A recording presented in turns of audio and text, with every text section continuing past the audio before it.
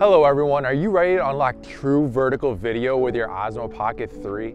I have a hidden trick that will enable you to get the most out of your Osmo when shooting vertical video. Hit that subscribe button and let's get into it. A lot of people have been shooting vertical video like this.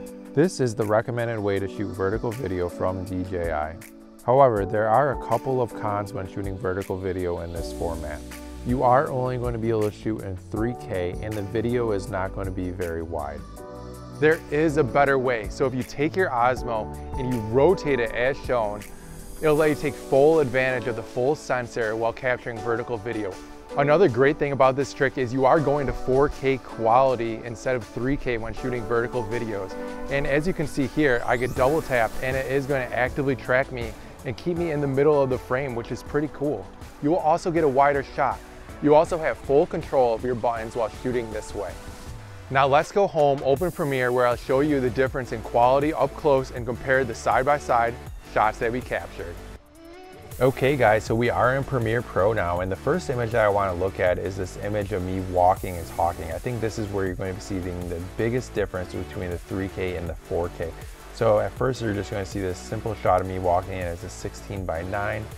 And then I overlaid the 3K here, and as you can see, it's pretty close to the shot that you're getting by the 16:9. You're really just cropping in on the sides, not a big deal.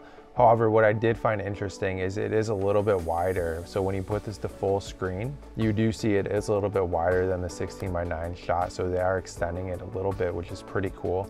I will show you a side-by-side comparisons. Personally, I think the 4K image looks better. I prefer a wider look for a walk and talk. Okay, this next clip we're gonna look at is the bridge, and really this is just to show you guys what it looks like if you're capturing your surroundings. Now, when you look at these two side by side, it really isn't that drastic of a difference. I didn't really notice too much of a difference until I started looking at the buildings in the background. You can see on the 3K image over here that there is a little bit more compression versus the 4K version, and you can see there isn't as much compression, and the building in the background does feel very far away.